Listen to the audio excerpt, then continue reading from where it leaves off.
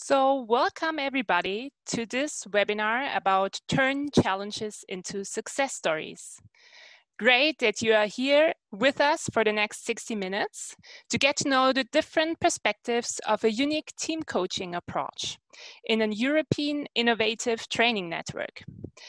Before we get started, there is one organizational hint. So if you have any question or a question directly to one of our speakers, please address this in the Q&A section. At the bottom of your screen, you can see there a line, and we will answer them later on.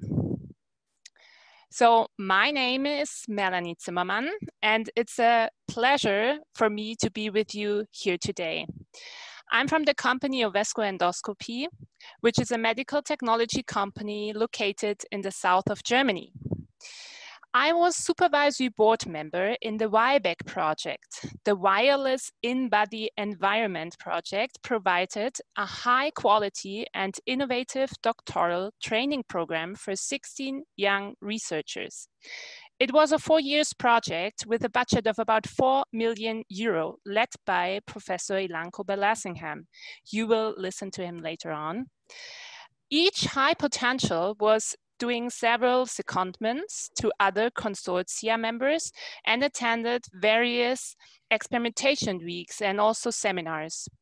So the aim of the project was to develop wireless technologies for novel implantable devices that will contribute to the improvement in quality and efficacy of healthcare.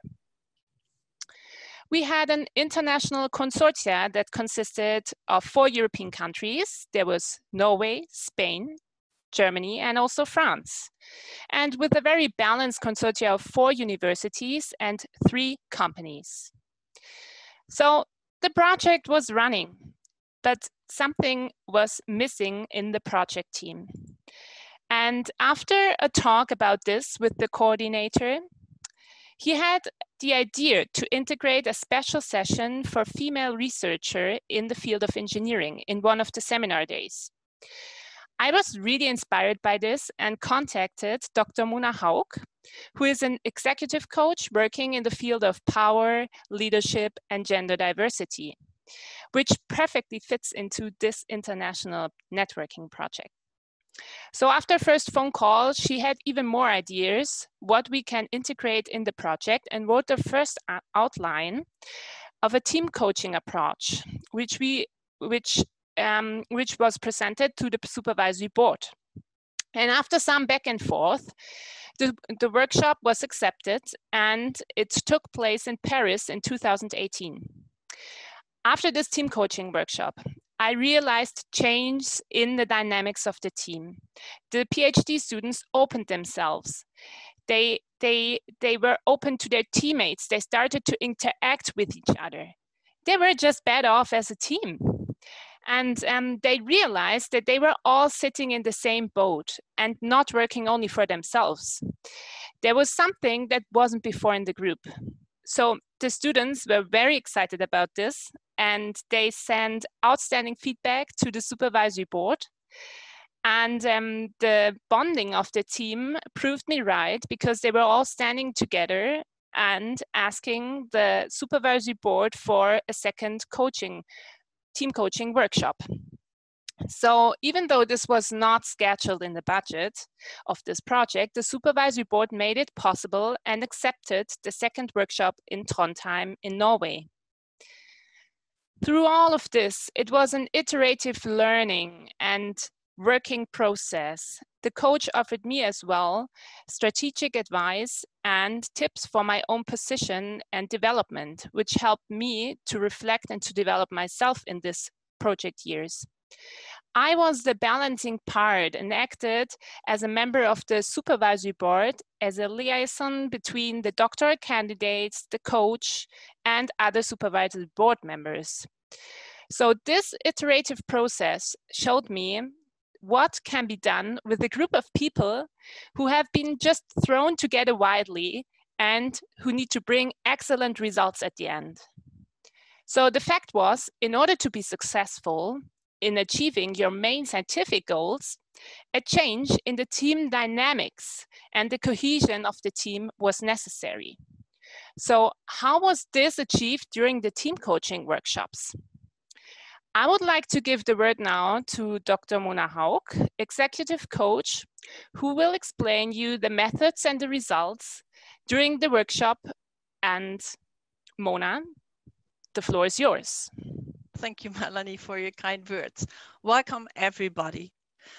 The feedback I usually receive as a coach is that I'm very analytical, nice to people, but tough on the subject. I would see what it takes for people and projects to be successful. Well, I actually think there needs to be a really good balance between focusing on the project result and developing a team and individuals at the same time. So I support managers and organizations in deciding what makes sense and when. And what excites me personally most about my work is to develop people and teams to use their full potential. And that's why I encourage everyone to start and begin with the end in mind. So when Melanie Zimmermann inquired whether I could give a special session on gender diversity in the 𝗬𝗏𝗡 project, I was curious to find out more about the project to understand it better. So what was going on between all these different power levels? So after a brief discussion about the project setting and the challenges, as outlined here in the graphic, because you see they're like the hospitals, the universities, the companies, I recommended to combine the gender diversity aspect with the team coaching approach to increase impact. And in doing so, it would give the high potentials a chance to draw on their synergies and become aware of their strengths as a cross-functional and especially transnational team and as the next generation of leaders, because that's what they are.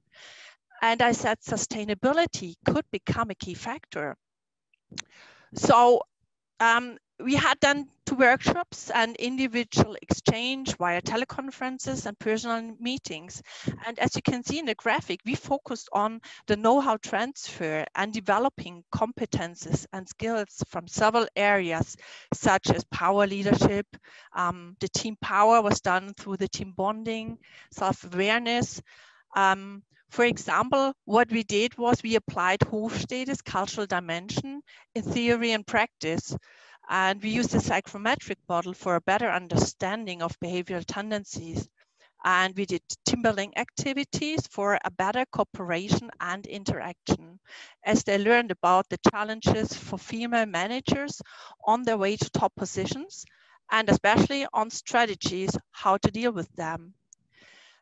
In addition, they learned how to achieve their goals by creating a win-win situation for others and learn about power dynamics. Very, very important for these young people. So we had 2 workshops, as you can see here. So there was one workshop who took place in France and one in Norway. In the first, as you can see here, was a group task. And I gave them a group task from a leadership training program that I usually conduct with managers. And I asked them to imagine that they were the managers. And it was their job to solve 3 employee situations. So they went in different groups and discussed it. And then they came back and they had to decide on the best approach. And after that, they compared and contrasted. And of course, it was followed by a discussion and reflection round to trigger the learning. For the second workshop, as you can see here, that was a special thing that I organized, and I was really happy that those 2 managers from my network agreed to support the people, because they were managers from international major companies, a CEO and a vice chairman. And this task was meant to develop their strategic thinking skills and act as team. So what they did, they analyzed their team performance afterwards and realized that there was room for improvement. Well, nevertheless, I mean, they had successfully mastered the challenge as a team, even though it was challenging. And in between the workshops, I gave them several tasks for strengthening team collaboration and bonding. So the high potentials developed in several areas and had great results. And those results, I mean, they made me especially proud because I mean, it was to see like how they applied their acquired knowledge in their business life. They had learned about strategies and being visible, which was noticeable, for example, in their actions, the conferences that we attended together. One you see here, this was like the final conference. And especially, for example, in this webinar, because you will find that out later on that even you don't see all of them, the others support them. And as far as they can, you know, they are there and they will give us feedback afterwards. So, and we will share with you later on a coaching concept that can be developed and used for high potential teams and can be used for any other team, for organizational management project teams. And therefore, you know, I would always strongly recommend to apply a sustainable and transforming approach to develop individuals and teams to successfully achieve goals. And well, I'm looking forward to your comments and thoughts about it later on. So thank you so far. Thank you, Mona. So I guess you are right now quite curious about all the insights of the participants. So I would like to welcome with me now on stage Professor Dr. 𝗖𝗛𝗀𝗀𝗪𝗏. He is the head of section for medical ICT R&D at Oslo University Hospital in Norway. Welcome, Norway. He was the coordinator of this fantastic Marie Curie project. So 𝗖𝗛𝗀𝗀𝗪𝗏, why was it important for you to implement a team coaching approach with an integrated aspect of gender diversity into a running project? Good morning. Thank you, Melanie. I don't know whether you can see me. Thank you for the introduction. Let me see. I cannot see myself, but it's okay. So when we started this project, we had the vision of recruiting equal, number of people in both genders. Unfortunately, we couldn't able to do that. We had 16 PhD students, early stage researchers, as it's called in this project. We had only 4 of them female, and there is an imbalance in the project. So this is actually not so much we can do as a project. This is a situation that we face, for example, in engineering, especially we have less female students, and this becomes a problem when we want to recruit them to PhD positions, then we have less people to select. Similarly, we also have another problem when it comes to men, especially in health sciences and clinical medicine. Now we see more women are taking these studies and less men are doing that. So there is an imbalance. So the question now is, how can we nurture the students that we have so that they can become talents, and hopefully they will be becoming role models that we can showcase them so that we can attract more, for example, female students to engineering programs and male students to health sciences and clinical medicine programs. So that was the reason that we were discussing in the project how we can do this, how we can help both genders that we have. There is an imbalance, of course. How can we do that so that we can create leading scientists, engineers, innovators, potentially can bring new ideas and results. So for this, I was in touch with first with the project coordination team and the board, and also Melanie, as she mentioned that she came forward and she contacted Mona, and this is how it got started. So I'm very happy that we were able to use this as a first interesting question. How can we attract both genders, equal representation, so that we have a larger pool of people that we can use to recruit and also nurture them. Hopefully then when they are finished with us, they go to universities or industry, and they will also have enough number of people to select, and there would be also equal representation when it comes to top management in the companies, and also when it comes to universities with professors and so forth. So our main interest here is long-term issue, how to showcase role models to attract new recruits, creating a vibrant scientific community with equal representation, developing tangible career development pathways for both genders. And when I look at this project, after this project finished in 2019, and we have all these fantastic people with us, and they are graduating, and most of them have graduated actually. So it'll be interesting to see and you know, how they are progressing with their careers whether it's going to be in industry or in the university. And also whether we could also use them. And I'm happy to see most of them at least on this call today. Thank you, Melanie. Thank you very much, Ilanko, for your insights. It is my special honor now to present Dr. 𝗖𝗛𝘀់_ance. He's Vice President of Division Diagnostic Systems at 𝗬𝗏𝗀 AG in Germany. Welcome, Germany. He was a supervisory board member as me in this fantastic project, and at the same time my superior. So Sebastian, why do you think it pays to empower a project leader? Thank you very much, Melanie. And first of all, I want to apologize for wearing a mask, but this is required since we have an open office space. And thank you very much for organizing this and other events throughout this project. And I'm happy to talk and reflect on my experiences on the issue of why it pays to empower a project leader. First, I thought back in my career, and maybe some of the senior people here can also confirm that I can remember one key moment in my professional life that sort of initiated sort of my rise in a leading position. And it is quite often, in my opinion, sort of part of the game to empower project leader to create or to have such a key moment. I like to talk in recipes, so these are the ingredients or preconditions. First, you have to have a high potential.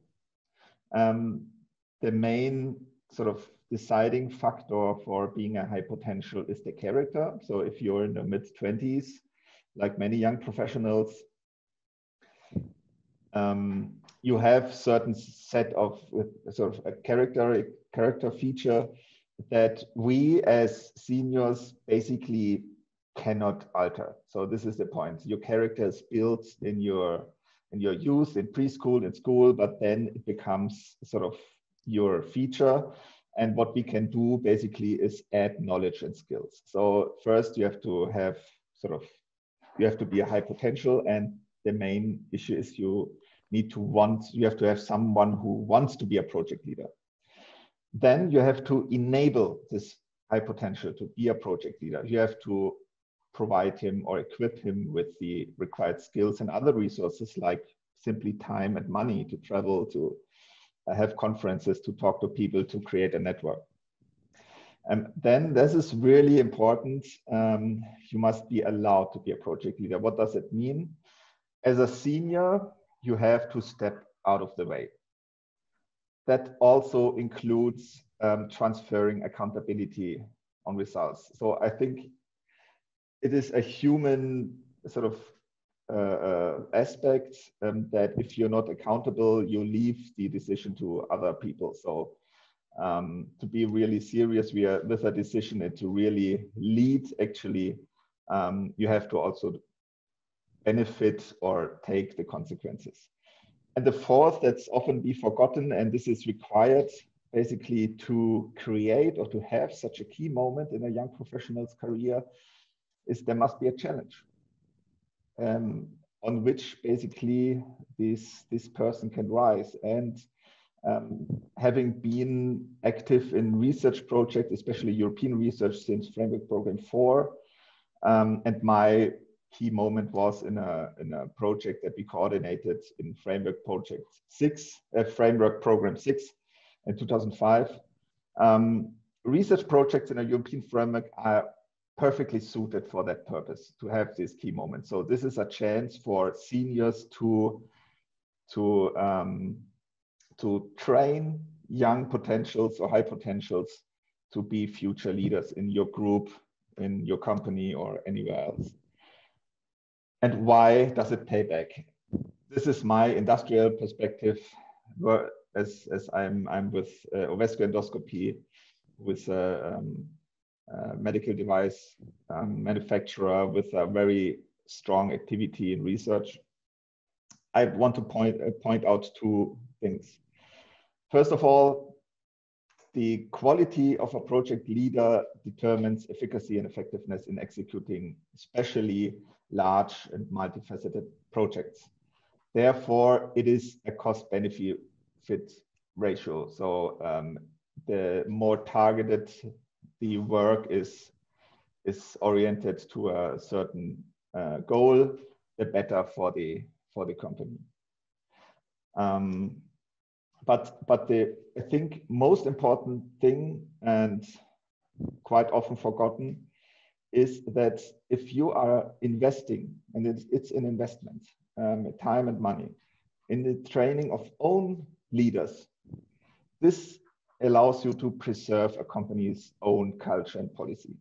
And this is especially important since culture is a very crucial non-monetary aspect of a company that allows this company or scientific group to be really sustainable, to be efficient, and as we see in these challenging times under pandemic conditions, also to be robust, especially under stress. And such a culture is easily lost in a company, or even never existed sometimes.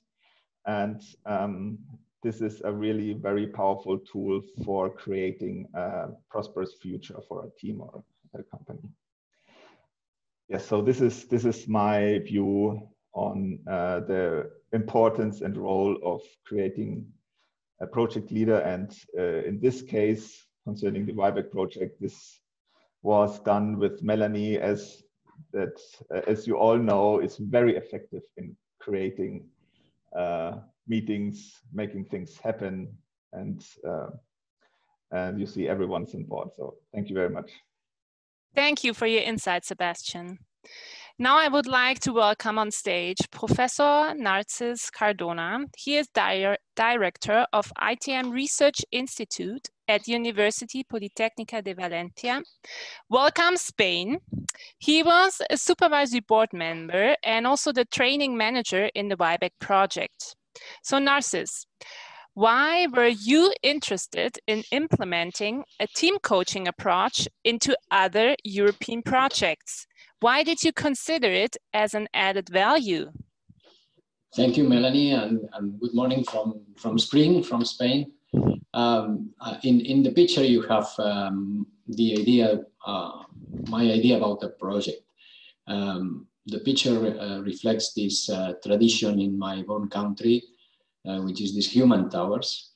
And more or less, it looks like a project. But let me tell you the following. The projects in the European framework, at least, are based on preparing a very good proposal, promising to deliver scientific results, and at the very end, do it. So deliver that results. But everything is quite more than that. In the project, you have people working, and these people need support. And as you can see in the slide, there is this funding, of course, as the base of the projects. And in any case, then you need experienced research managers to develop the project and to make it a successful story. And then a strong support team of technicians, of people, or companies like we had in 𝗬𝗏𝗏. And all of this is very interesting to not only to reach the scientific results, but also to foster junior researchers and their careers. If we do only this way and we deliver the scientific results, that is fine. And normally projects do that, end up with reaching the target, reaching the objective, reaching this, as you can see in the slide, this very high tower. But all these people at the end of the project, when the project is over, they come back to ground. And what do they have when they come back to ground? They have experience, of course. They have scientific skills. Probably they got as an academic degree, PhD or whatever. But I think they should come back to ground with quite more than that. Listen, if you look at the picture again, you can see that to build this human tower, you need mutual trust. The people need to trust each other to build this tower. People need to work together to follow, of course, a strategy and a structure. And so to learn that a joint success is not only the addition of individual contributions, but the joint success is the consequence of a joint work. To reach this collaborative work, we need people, or we need the participants in this tower or in this project to be or to get the skills necessary to work together. And these skills are obviously empathy, tolerance, generosity. So at the very end, it's not only a matter of gender. It is a matter of gender balance. Not only because in the projects there are diversity of people working from many different cultures, countries, religions, even political confessions.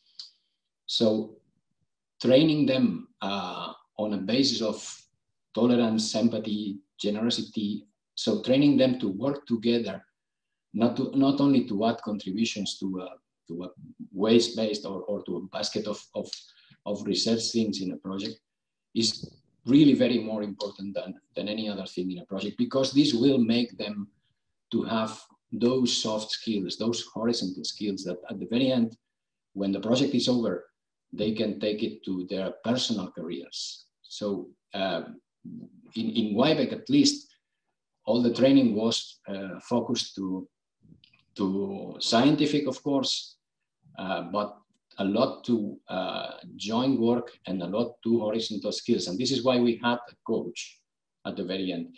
Look at the picture as well. At the bottom side of this picture, you can see a man. I put it into a star, who is like laughing, saying things. Yeah? Is the director of this orchestra, is the coach. Someone from the outside with an outside perspective of what is happening in the project can tell us what is necessary to really improve the build of this project. So to really be successful, not only in reaching the objective, but also when we come down ground, we come down with all that skills. In 𝗬𝗏𝗡, finally, I think the result was to build a transnational team of researchers. I do think that our ESRs in 𝗬𝗏𝗡, they still have cooperations each other in companies between them, so they still work together.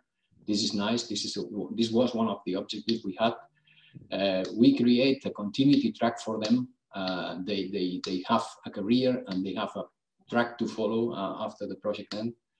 And of course, we took care, and I think the coach helped a lot in this sense to make them understand that the diversity of their origins is not blocking any kind of cooperation, and the projects are successful because of this. If we understand this diversity of people and manage to put them working together. So this is why I think having an external coach, external in the sense that not scientific coaching, but horizontal skills coaching in a project was, in this project in particular, and in any project in general, is crucial for the things that happen after the project ends. Thank you very much. Thank you very much for your insights, Narcis. So I would like to give the word now to Dr. Mirko Maldari. He is postdoctoral researcher in communication systems for implantable devices at 𝗬𝗧𝗧𝗏 Paris Telecom in France. So welcome, France. He was a high potential in the project. So Mirko, why do you consider a team coaching approach as supporting? If you had the opportunity to have the same experience again, what would you change? Thank you, Melanie, for your introduction, and thank you for inviting me today. Give me the chance of sharing my experience as an early stage researcher in the 𝗬𝗏 project. Well, to answer your question, why do I consider a team coaching approach supporting for a PhD candidate? Well, it is important to understand what means doing a PhD. Well, to accomplish your final goal, to get your PhD, you need both a huge amount of technical skills, because you have to learn new things every day, because you are a PhD candidate and you become an expert of this field at the end of the 3 years of working. And let's say that you do the amount of work in companies are done by an entire team sometimes. So you have to enlarge your skills. But at the same time, you have to manage yourself, you have to organize your work, and you need to keep your enthusiasm all the time. So you need also, from the opposite side, a good amount of soft skills too. And that's the reason why I think that mental coaching was helpful for ESRs to find the strength and their own motivation to accomplish an excellent job that ITN programs require. So furthermore, Mona, during the coaching sessions, explained to us the dynamics of the working environment. We were between universities and companies, and as a researcher, as a PhD candidate, we had to find out the way to attract the managers, to attract your colleagues in the company, because to attract the interest on what you do. And third thing, I would say it was very effective in terms of boosting up the team building process. And that's the reason why if I had the opportunity to experience this the coaching approach for another project, I would suggest to schedule before in time, let's say to schedule before coaching sessions over technical trainings, because of course both of them are essentials for the team building process, but before that people get involved in others people's work, they get interested in others people's work, you have to create a team. And that's the reason why I think scheduling start before with a coaching session would be a better idea. So thank you, Melanie. Mirko, thank you for your insights. So I would like now to introduce you to Dr. Julia Rizzo. She is an R&D engineer at Valutech in France, and she was a high potential in the project. Julia, what did you like best on the team coaching approach? And if you had the opportunity to have the same experience again, what would you change? Thank you, Melanie, for the invitation in this presentation. Yes, actually, during the 𝗬𝗏 project, I had the possibility, the chance to attend the coaching session with Dr. Mona Hag. And actually, it was my first session of coaching, and I really appreciate it. At the beginning, I expected to have a normal lesson as at the university, so with the professor and the alumni. So analyze your personality, etc. Actually, it wasn't. It was very dynamic and heterogeneous. At the beginning, we focus our attention on ourselves, so to analyze our strengths and weakness, and then we pass to analyze ourselves in the group. So not just a single person, but a part of a team, an international team. So with some barrier, as explained before Dr. Cardona, for example, not only technical background, different backgrounds, but also cultural, we could create some difficulties at the beginning. So it was very interesting to have the possibility to focus our attention on this and transform this difference in strength. I would like to pass to your second question. So if I have the opportunity to have the same experience again, what I could change? Actually change anything, but maybe at the session between the ESR, so the PhD candidates, and the supervisor. Because one of the requirements of the Marie Curie project for a PhD student is to apply for a position in a foreign laboratory. So it's very difficult to know a priori your future supervisor or host team. So it could be useful to have at the beginning of the project or during the first year, a session between the candidate, the students, PhD students, and the supervisor in order to help the cohesion and also the path of mentorship. So it could be interesting to analyze this aspect for me. Yeah. Julia, thank you very much for your insights. Now I would like to give the word to Dr. 𝗿𝗏𝘀់. He is postdoctoral researcher in medical technology at Oslo University Hospital and Norwegian University of Science and Technology. He was a high potential in the project. 𝗿𝗏𝘀, did you notice a difference in the group before and after the team coaching, and what was it? Thanks a lot, Melanie, for the nice introduction. So as Melanie said that in this small talk, I'm mainly going to talk about what changes I saw in the team after the team coaching. So being a part of this team, I could see that there was more bonding between the team members after the team coaching. So as I can, because we did a number of tasks during this entire team coaching period. So one task that I can say about now that we were given a small scenario in which the boss has to fire the employee.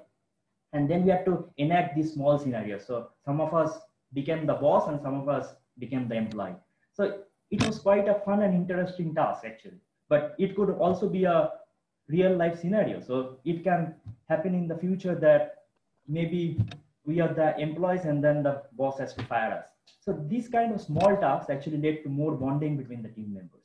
And we could also understand the strength and weakness of our group. So during our entire career, we hear that we have to actually work on our strength and weakness. But personally, I feel that understanding the strength and weakness of each individual is quite difficult. And during this entire team coaching, through the tasks, we could actually understand a part of our strength and weakness. And then we could also help each other, because being a part of the team, if, for example, we came from different cultural background as well as different places.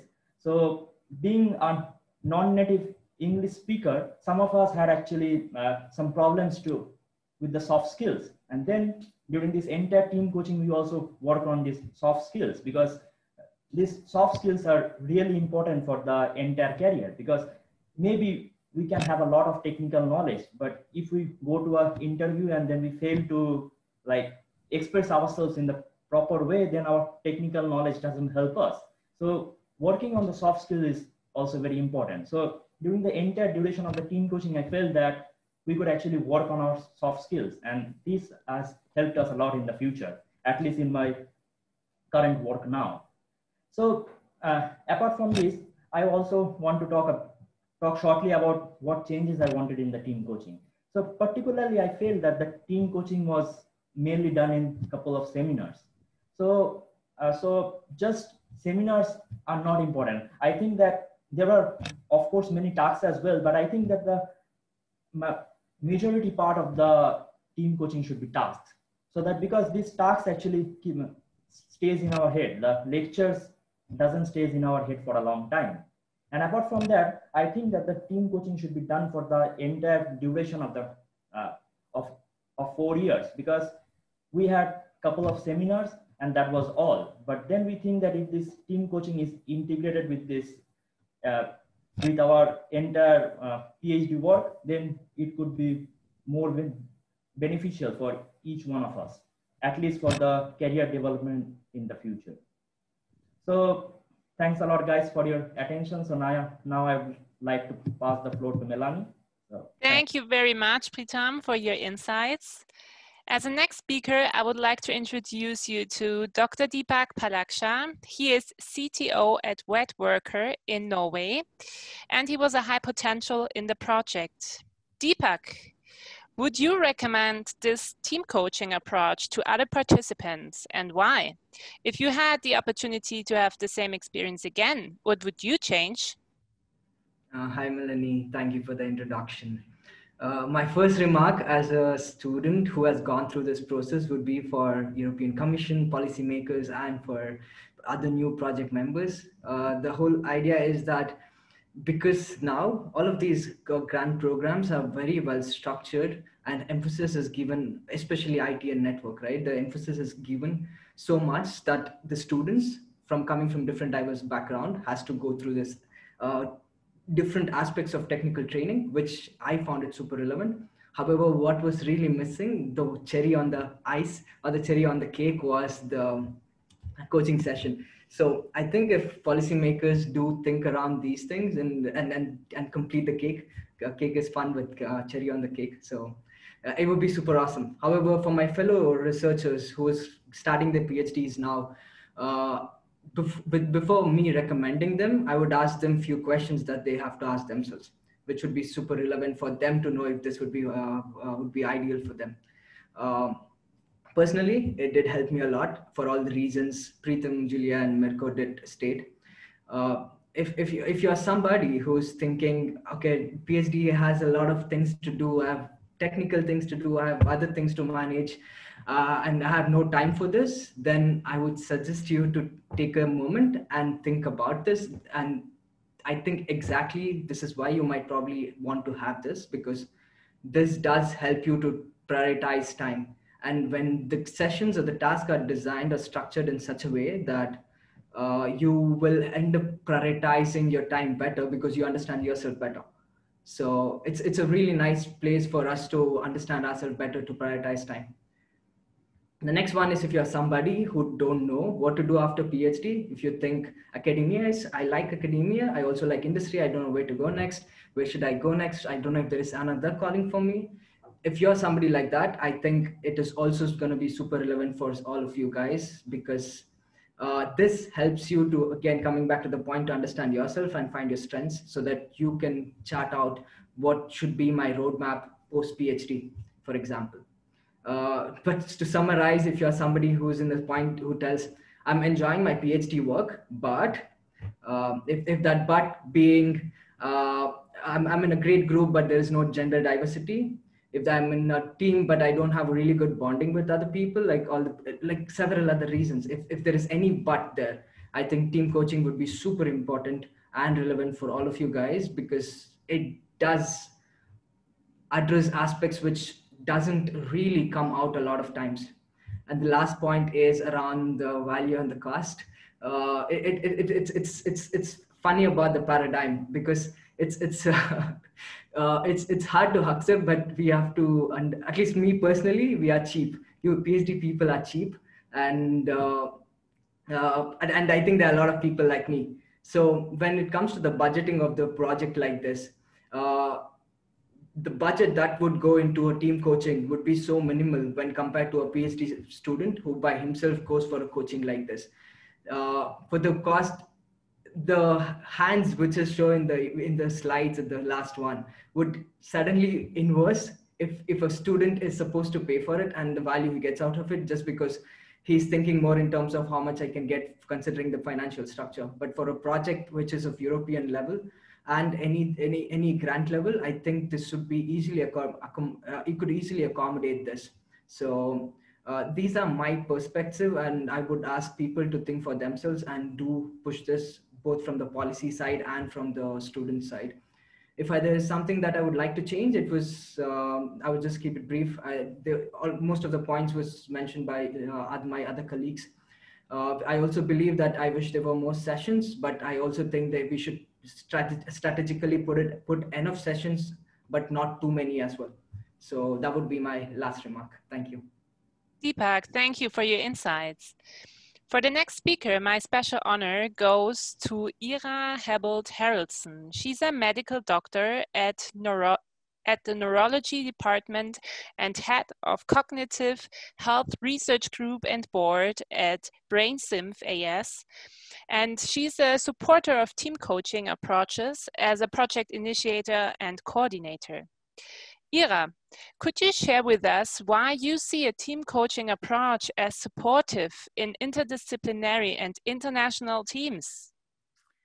First of all, Melanie, thank you so much for inviting me and Mona as well for this opportunity to talk a little bit, because I was not a part of your wonderful project, but I could get some insights into your project. And I'm a strong believer of coaching because I have crashed several times with big projects. What does that mean?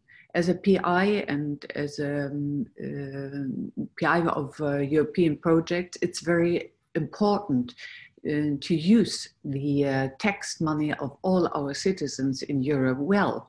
And that means we have, in fact, to deliver results which will sustain and which will enable persons to succeed in the future with new projects.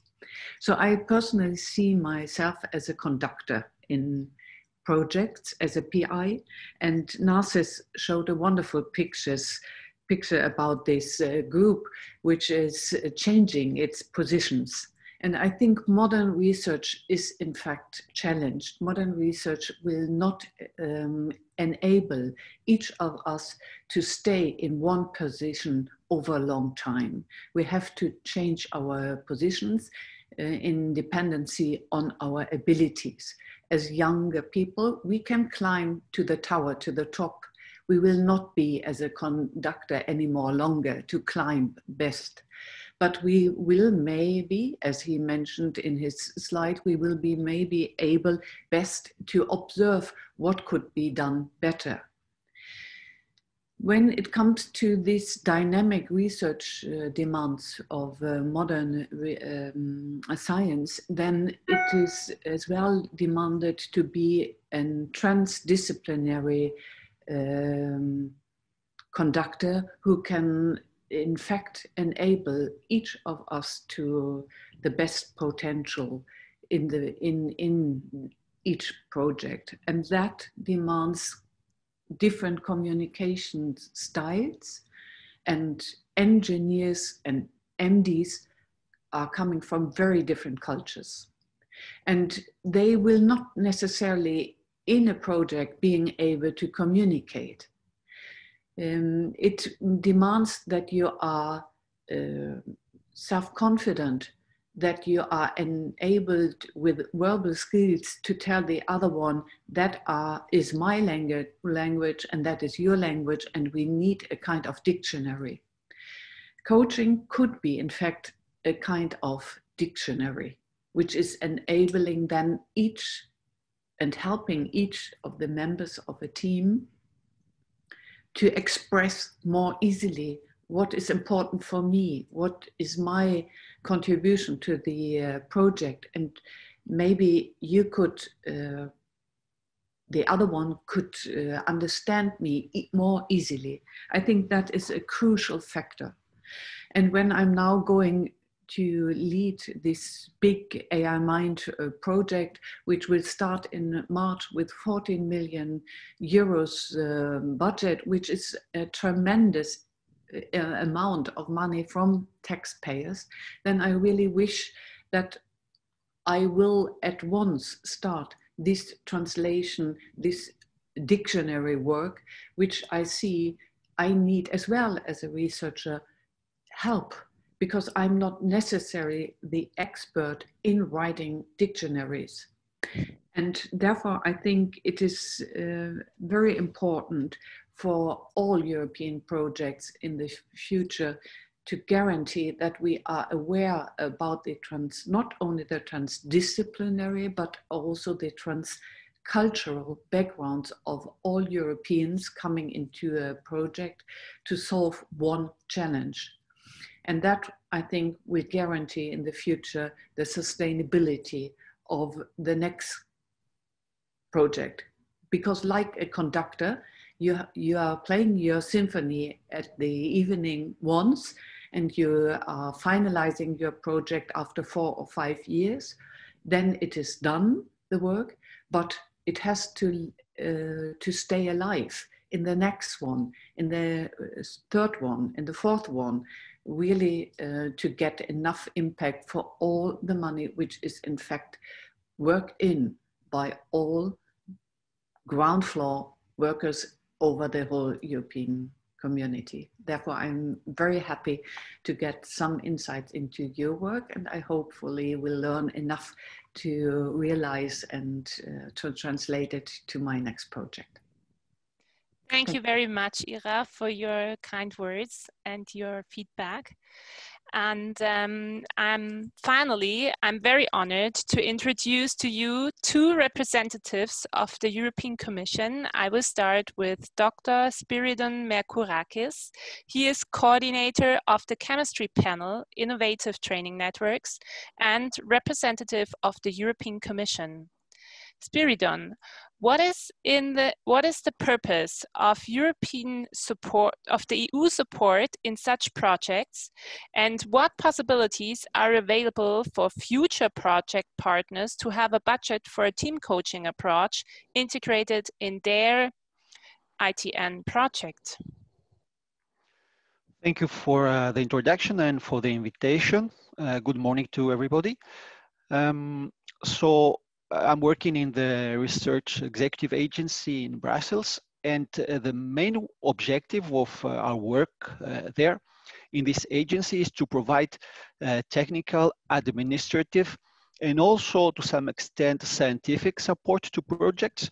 Although for this scientific aspect, we rely more on experts, external experts outside of the agency who work on the area of your project. And so our goal is to enable, by providing this advice, the success of the projects that we are following. But more details about this will come in the next talk. One aspect that we strive to promote is dissemination and exploitation of the research results in terms of peer-reviewed publications, but also in terms of patents for the project outcomes that are ready to enter the market.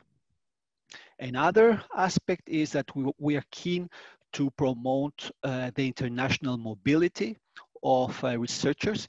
Actually, this is one of the eligibility criteria for this kind of projects. So that is why our projects focus on international consortia from Europe and also from beyond Europe. We are also keen to attract the best institutions. And for this, apart from our own promotion campaigns, we believe that researchers like the ones that have presented earlier today, that have gone through this experience can become information multipliers to attract more researchers and more high quality institutions in this kind of project and teamwork. Now, for the second question that you have asked me, apart from scientific and technical training, one of the success factors for the researcher of today and for the researcher of tomorrow is to acquire a big array of soft skills. And definitely being able to operate efficiently within a team is one of these success factors. Specifically now in team coaching. So this is an approach that has already shown its merits and is definitely suitable for research in general. You can include it already in your proposal when you propose it for funding. And the budget allocated to funded project can also cover costs for team coaching, exactly like other types of soft skills. Thank you. Thank you, Spiridon. And finally, our last statement comes from 𝗂𝗪𝗀𝗀𝗀𝗧𝗧. She is project officer of the Innovative Training Networks Chemistry Panel and representative of the European Commission. Emma, what is the purpose of EU support in such projects? Good morning, everyone. Thank you, Melanie, and thank you, Spiros, for your general introduction to this subject. I will try to give my point of view and how I see this coaching, this managing of projects.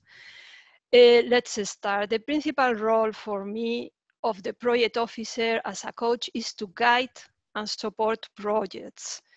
And the key to make this coaching work on practice, it is to establish a smooth communication with projects, always based on mutual trust. In my experience, the first brick to build a strong communication, a smooth communication, is always linked to the first meeting that we have in person with the project. Why? It is simple, because it's the first opportunity for consortium to put a face to the agency, to humanize the agency and to see that they are working with persons and it is a person interested in the project who is there. And for me also, because as a project officer, I personalize the project and I see you and identify you as a group of people. So it is, for me, the human touch perspective is so important because in my projects, I like to think that I'm part of these projects, maybe an external part, but it is so important that the coordinator, the fellows, the beneficiaries see me like someone who is there and who will try to support them and to help them in the process. So for this meeting, if everything goes well, a good communication is established. This will allow the project officer to closely monitor the project and as a consequence, facilitate the work of the coordinator. Why is the coordinator so important for me? Because if we establish a good communication, it's because there are two actors. One actor is me, of course, and the other actor is the coordinator. That one of the main tasks of the coordinator is to communicate all the problems, all the doubts, questions, deviations that beneficiaries are going to tell to him. So the internal communication, in my opinion, the internal communication between the coordinator and the team, it is so important and it should be created a good internal communication. This will give a positive impact in the project and this will avoid unforeseen events. So in this point, for me, this is strong. We have to have a really good communication. And I really see it when I have this with my projects. In reference with the fellows, students, early stage researcher, how do you want to call them? They are key actors. We are managing fellowships. So through this continuous coaching, I need to be sure that they are receiving an appropriate training, supervision, and they have appropriate work conditions. But we also need to check if they are aware of their rights and obligations as a Marie Sklodowska-Curie Actions Fellows.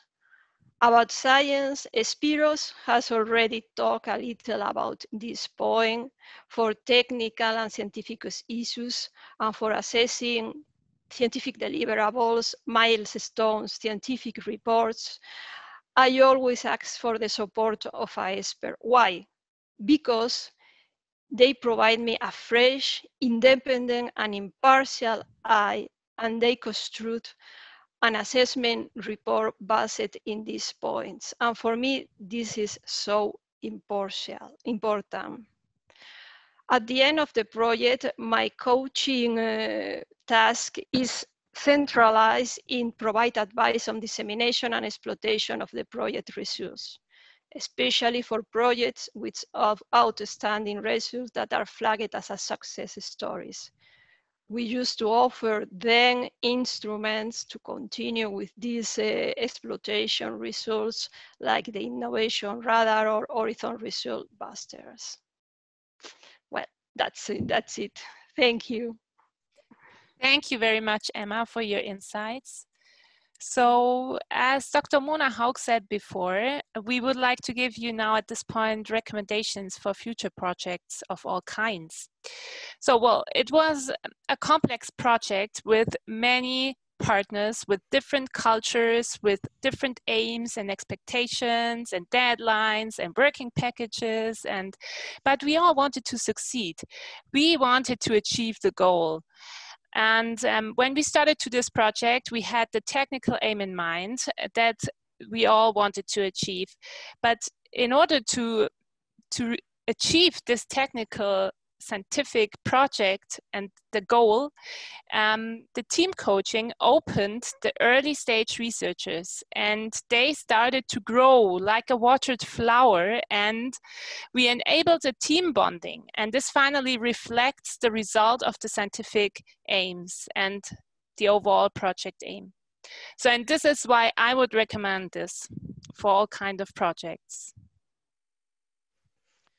So, as we have mentioned before, we believe that an external coach, a sparring partner, is an accelerating factor for results and outcomes. And as Narcis explained, there's the reason why it should be someone out of the system, and someone doesn't have to be like that he's really familiar with research.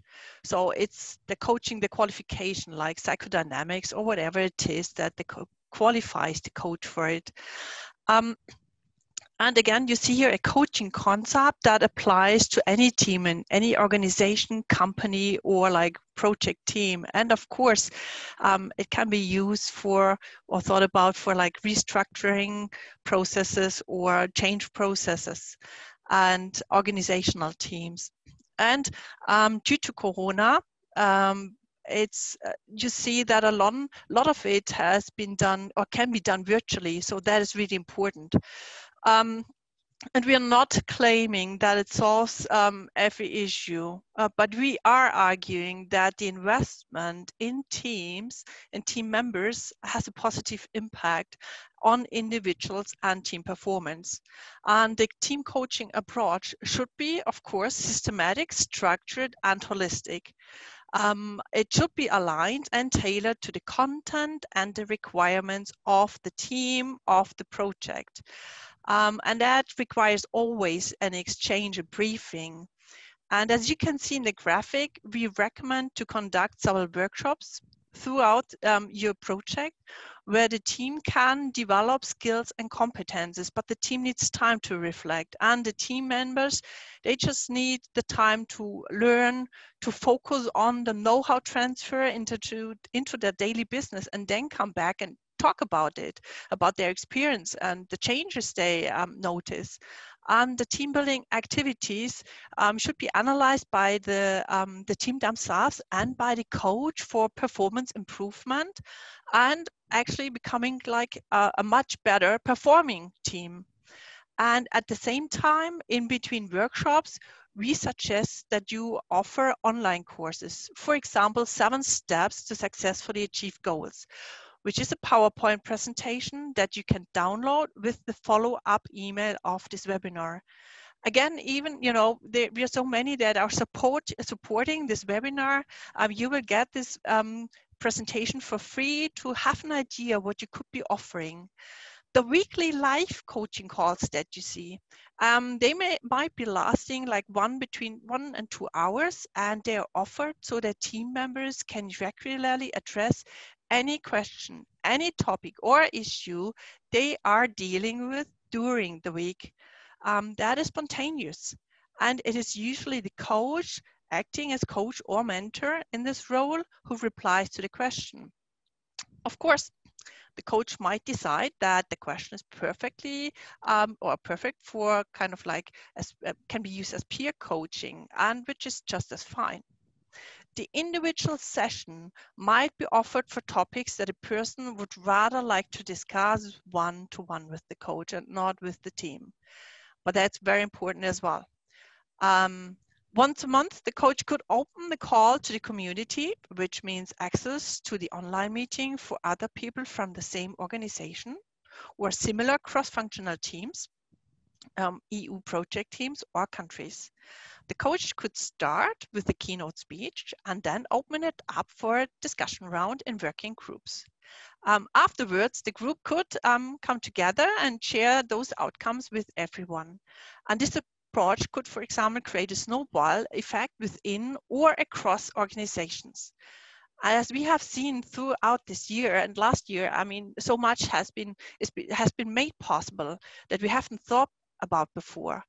So what is really important, like Julia mentioned, what is really, really, really important due to power dynamics is an exchange between the supervisors, the managers, the CEO, or decision-making people and the coach, in addition with the coach and the team. And that is because, you know, power dynamics, they need to be handled. Afterwards, both reflect on their performance individually with the coach, because there might be learning on both sides. All taken together, this approach can be flexibly aligned to the given situation, whatever your demands are and your budget allows. It fosters cooperation instead of competition, loyalty, sustainability, and strengthens performance outcomes. It can be aligned to the budget, and that's why like those virtual sessions are really important as well. But I would always recommend, you know, have it aligned from the start. As you have listened to us, you realize we believe in the power of teams and in the power of networking, especially when it comes to results. And we are happy to answer all your questions after the webinar. And even if it's afterwards, you have our contact addresses and emails. Get back to us and ask further questions. Thank you. Thank you, Mona. So thank you for your participation. We hope you as the audience had lots of value and content and takeaways from this. A special thank you goes to Professor 𝗖𝗛𝗀 𝗵𝗏 by supporting this special team coaching approach. I would like to thank the panelists for your engagement and time to make this such a special webinar with all your personal insights. Thank you. This is another result of the team coaching approach. Sustainability is key. I would like to thank also my two colleagues in the background, Alicia Pulvermuller and 𝗵𝗏 Yilmaz, for their technical support. You did a great job, guys. Thank you. And finally, I would like to express my gratitude to Dr. Mona Haug, personally and also on behalf of Ovesco and the European project team. Thanks to her, we have been able to develop further in this project and position ourselves even better. It was a unique experience that touched our hearts. For you as participants of this webinar, you will receive a follow-up email so that you can download the on-demand video and the presentation 7 steps to successfully achieve goals. Thank you. And now we are happy to answer all your questions. So which question do we have in the panel or in this section already? Mirko and Julia, did you have the chance to check for the first questions? Yeah, actually the first 2 questions are addressed, I think, to Mona. Can we start from this? Sure. Yep. Are you ready? Yes, okay. So the first one is, how often during the project the full team came together for coaching workshops? Were there intermediate meetings between the full meetings? You have the microphone off? Yes. Thank you. It works perfectly. Thank you. So what we've had, we've only, I mean, you know, this wasn't planned, and it was only planned one session, and then the students, you know, they wanted to have a second one. So I tried to do as much as possible. So I supported them in between. I mean, we had those official 2 sessions, 2 workshops, but of course, the whole bonding wouldn't have been as successful as we hadn't met a lot more. So we exchanged emails, we talked, we met, we had teleconferences, so a lot more. Because just like having this one seminar wouldn't have been enough, but the team was great, and you know, it was just so much fun to work with them. So I don't know whether this answers your question.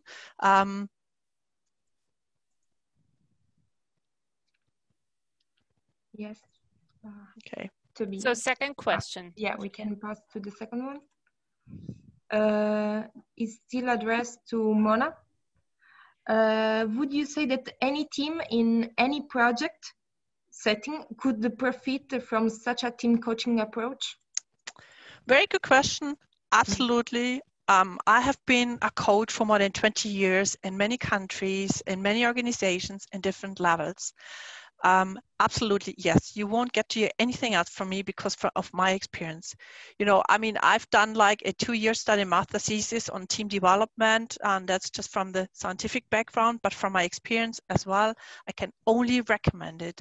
And the thing is, you don't know what you're missing until you have experienced it. That's the thing. And that's why it's so important to discuss it with people who have already experienced it, and trust, and you know, and listen to them. Thank you, Mona. Thank you. So, next question. So next one is, which character traits does a high potential need to have a chance of becoming a project leader? Oh, very good question. So who of the senior leaders wants to answer this one? Sebastian, do you want to answer this, since you started talking about this subject before? So I guess Sebastian is not there anymore in the call, so. Okay. Anyone want to take this this question? Narcis. Can you repeat the question, please? I don't have it in mind. Which character traits does a high potential need to have a chance of becoming project leader? So what are the traits that high potential should have to become a project leader, let's say? Well, it's a very difficult question. I don't know if there is a single rule for that or a single answer for that. There are plenty of different skills that a project leader may have. And obviously all those that I mentioned are necessary. So to become a project leader, you need to understand, of course, the topic in which you are, in which a project is about, or what the project is about, and also to have that skills, that horizontal skills and understanding how a group has to work, and to understand that, and to be capable of taking the best of everybody. Every single researcher, every single young researcher we hire is a different person in any sense. It comes from different countries, places, cultures, etc., and different characters. So if the project leader can take the best of all of them, and every of these persons, they have different good skills, then you build a team. That's my view, at least. I don't know if Mona or maybe you can, probably from your coach perspective, you can complement the answer. Well, for me, a high potential shows it's the mindset. It's the mindset that comes with it. It's the willingness to learn, the willingness to change. So a CEO just asked me recently, when do you stop coaching? And I replied, when there's no willingness to learn or change, because that is something inherent, and this you cannot change. You've either got it, you're willing to change, or you don't.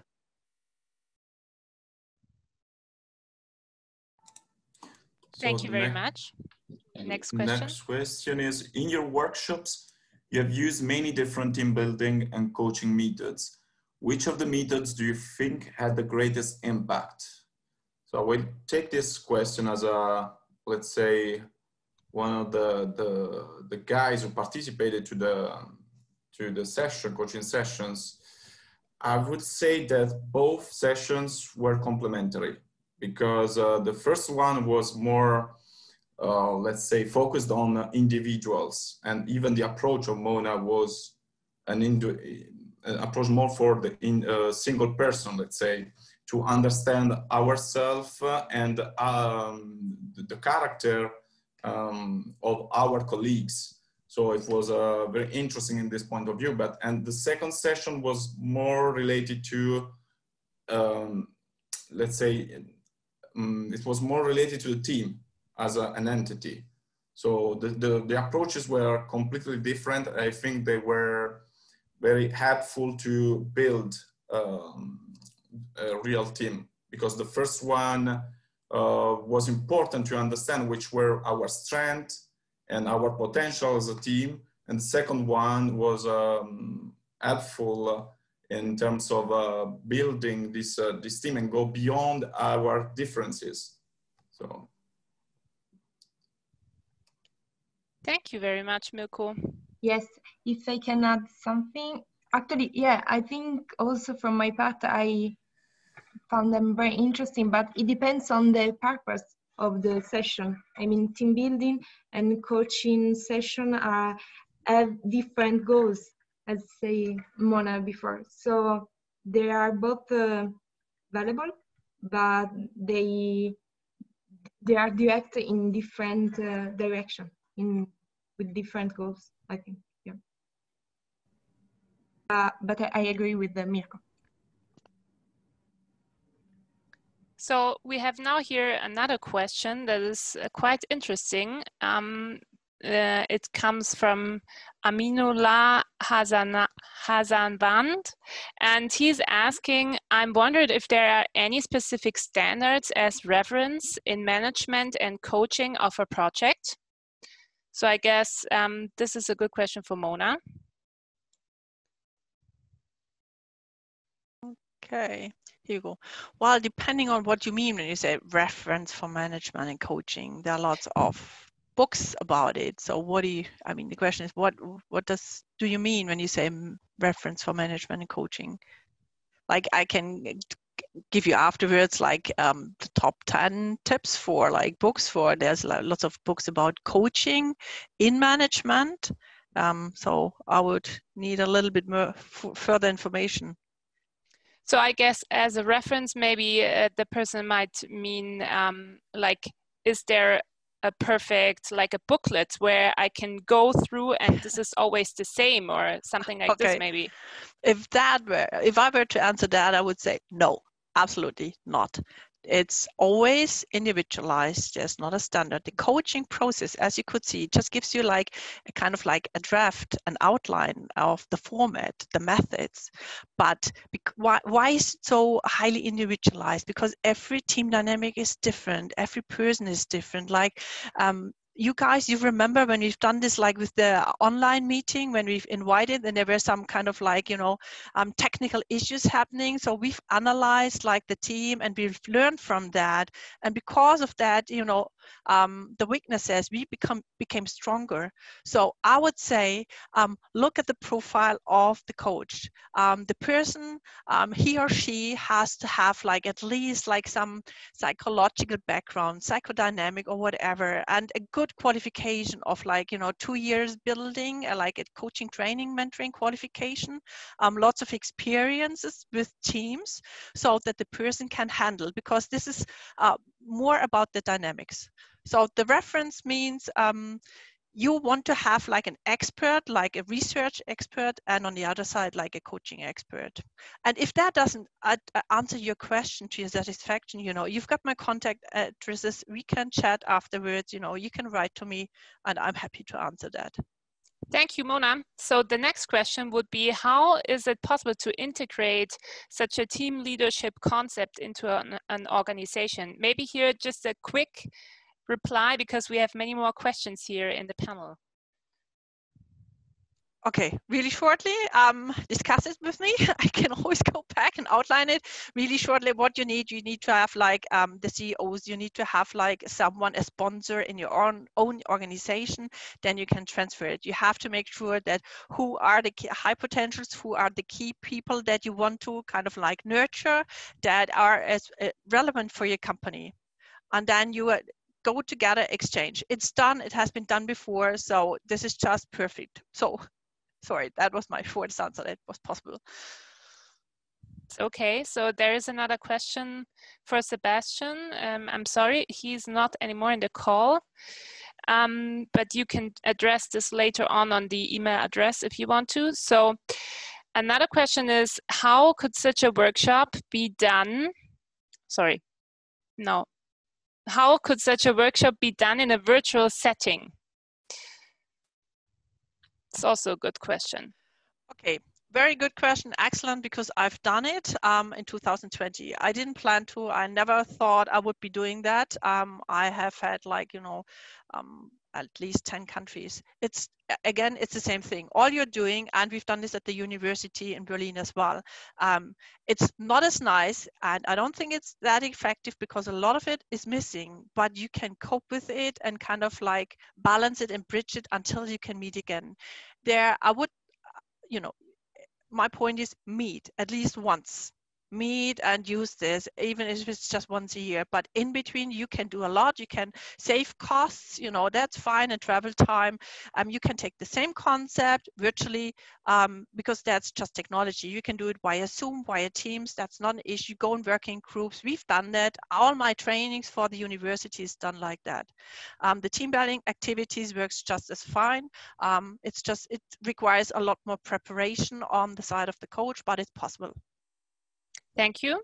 So there's another great question about if we can send a certificate of attendance after the webinar. Actually not, but you receive a follow-up email where you can download this video, this on-demand video, and also the presentation from Mona.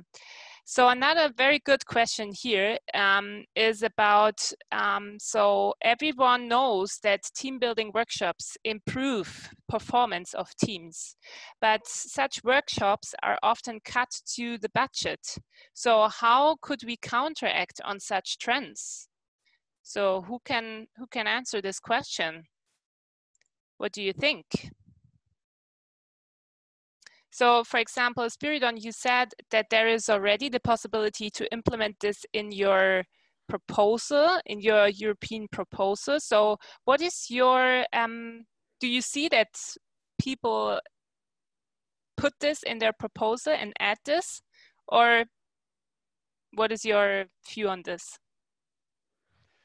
Yes, indeed. This is what I said earlier. Of course, if you use money for this, then you need to use less money for something else. So this is, I think, the problem that the question wants an answer. I think it is very important. As I said, soft skills are really crucial, and teamwork is one of the main soft skills that we need. So it is important that proposals allocate at least, I believe, some budget to these soft skills in general, together with budget for research. Okay, thank you. So there is another question about any thoughts on virtual leadership. So maybe one of the leaders can answer this question. I guess we are right now all in this boat.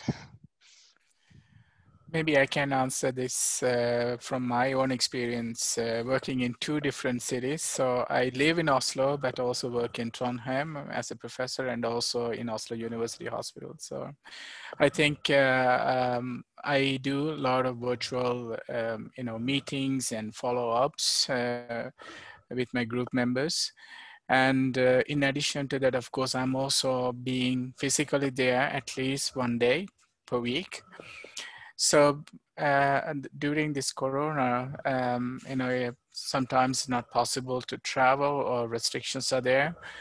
So it means that I have to do this virtually. And so far things have been going reasonably well, but there is always needs to have physical, interactions. Having meetings online becomes sometimes a little bit more formal. The informal part of being around your members physically, just to have a coffee or to have a lunch with them and chit chat with some things, not necessarily have to do with work, but then after some time discussing certain things, you will be able to get back to interesting topics and discussions, and this will be very useful to integrate your members into a mindset that you would like to have in the team. So I think it's possible to combine both of them, but you have to know the limitations when it comes to the virtual meetings or the leadership, if it's going to be totally virtual. Thank you, Ilanko. May I compliment very briefly? Based on my experience, I am in front of 180 people, and during the pandemic, of course, before the pandemic, they know where my office is, so I'm always there. But when we are at home, they don't know where we are, and so nobody can reach easily to us. So the strategy was to keep them reported very frequently on every single thing that was happening in our institute. So I was reporting them weekly with a newsletter of not only scientific, no scientific, but anything that happens within the group. That was a part of the virtual meetings like this one that we are having today. So the people need to know that you are there and that you are aware of everything that is running around the project or the team or in this case the institute, and that was the strategy we followed, and it worked well. I would like as well to add one aspect. It is manageable as long as you know the members of your group, but to establish new working conditions under the COVID circumstances is very hard. The non-verbal communication and the so-called soft skills are so important, as 𝗬𝗏 said. It is not easy establishing new EU projects under the COVID circumstances without meeting each other. It is challenging, and Zoom is not the perfect way to go. So we are looking forward all together, I think, to vaccination, so that it is a combination which make our work in the future more efficient. As well, the virtual meetings will continue, and it made a revolution in our meeting culture. So I think it is a good end, but it's not enough. Thank you. So I would answer now 3 more questions, and then we will close the session. So there is one more question which is quite interesting. So he says, you explained that it is crucial to train your own leaders to preserve culture and policy of the company. But on the other hand, we identified, oh no. Sorry, I missed the question. The question is off. I'm sorry. Sorry, we need to switch to another question. So the question is, what cultural differences need to be considered once coaching is in international teams? This is a good question. Maybe to Mona again. Yeah, and if you could repeat it, it would be lovely. Yeah, but please, very quick answer. Yeah. What cultural differences needs to be considered once coaching in international teams? Well, I would suggest apply Hofstede's cultural dimensions. Get to know and become familiar with it. Once you have started with this, you know where to go next. So there's like a sign, there's a really a good approach to that. Start from there, learn from there. Thank you. There's another question, very interesting. Did all team members recognize and accept the need and benefit of a team coaching as of the beginning of this project? If not, how did you reach their acceptance? So this is actually, yeah, Narcis was raising his hand. Please. Very briefly, and then I leave the floor to you. This is because our project was ESR centric. So every single thing that we did during the project was focused to the ESRs, not to the project itself. So when we found, as you mentioned in the very beginning, Melanie, that in one of our training weeks, we listened to Mona Hogg, and we discovered that it could be a good idea to have this coaching inside the project. Immediately, everybody accepted to have it and to have her on board and to have a next or a couple of more sessions. So it was easy because our focus was always towards the ESRs and not towards the project itself. Thank you, Narcis. So from my point of view, as the bonding part in between the ESRs, the supervisors, and also the coach, I had this feeling not from all the from all the ESRs, yes, but not from all the supervisory board members. I don't know why, but I had sometimes the feeling that it was completely something completely new to them, what we are talking about, and they were more like, yeah, a little bit unsure if this is the correct thing. But I think in this special approach here, we made it possible to get all supervisors in the boat, because we included them and showed them the results, what the team coaching was, and how great the ESRs were, and how empathic, and also that they really wanted to have the second session. And also we did a final feedback when the second session ended in front of the supervisory board with the ESR speakers, and this was also very, I think, a good impression for the supervisory board that shows why this was really a very good decision. So anyone who wants to add something? No? Okay.